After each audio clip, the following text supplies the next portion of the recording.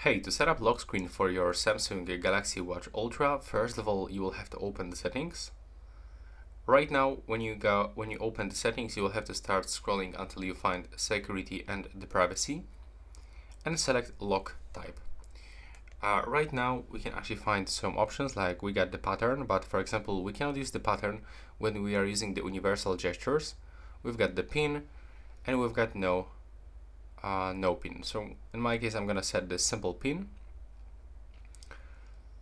There we go, and I will give like 4 times 1. Let's try if it will actually pass. No, it's actually too easy, so I'll have to actually try to make something a little bit harder still. So maybe like this. Now enter again. Click on it, and now as you can see it's finished, and here we can even change the lock type if we want. There we go.